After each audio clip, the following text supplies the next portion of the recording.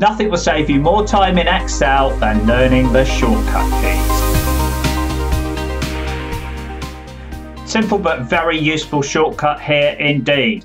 Say I'm a bit slap happy and I mistakenly delete all of those values.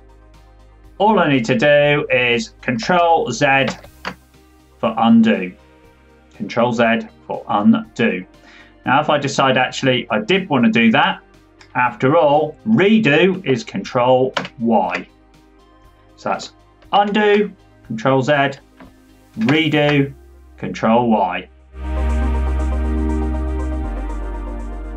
A really quick way of putting totals and subtotals onto a table of numbers is the shortcut key Alt equals. Alt equals, pick up everything above and you can hit enter. But what if we had filtered the data and just had a few on there?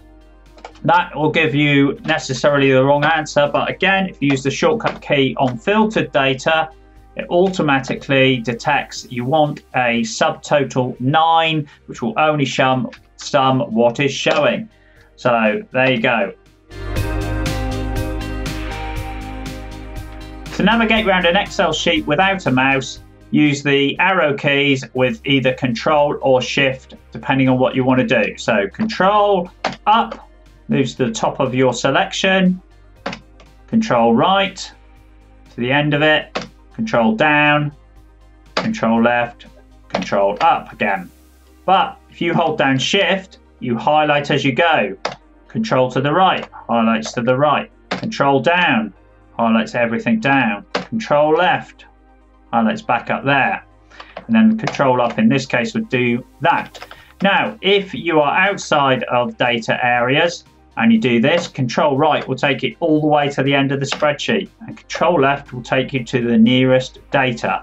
And that works in all directions. Control down, Control up, again, Control up.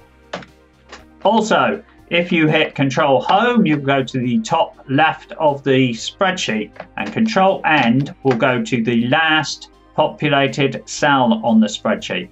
But will also, if a cell has previously been populated, it will also highlight that. Again, Control Shift Home will highlight to there, and then you can then go Control Shift Left, Control Shift Down to highlight that area.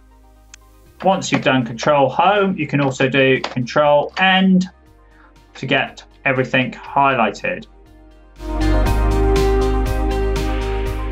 Okay, so you're in an Excel sheet. Click anywhere in the sheet outside of data and hit Ctrl+A. You will select the entire sheet.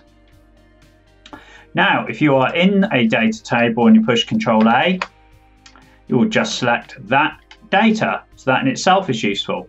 Now, if you want to cut, it's Ctrl+X, and then you can come over here and paste, which is Ctrl+V. Now, say I wanted to copy it, this is Ctrl+C, and paste it back again. There's a copy. So I can then copy that again and move down here, and this time if I do Alt Ctrl+V, I get the spaced paste special box come up. Now, any letter that is underlined on this you can select by just pressing that letter. So you can see, for example, that V for values. If I select V, that will go straight to values.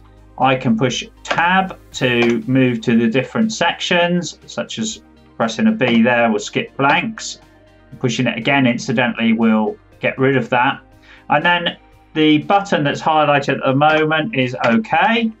But I could move to cancel, for example, but I won't. I'll move back to OK, and then I can hit enter, and there's my pasted values.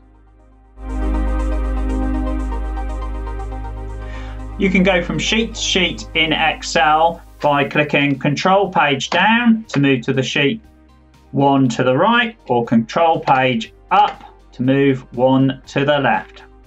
I hope you found something new in amongst all those shortcut keys. I've pulled together this one-page cheat sheet of all the everyday essential Excel shortcuts. I'm giving this away today completely free. Just click on the link and I'll send you this straight away. Don't waste any more time in Excel. Get this free cheat sheet right now. Click the link.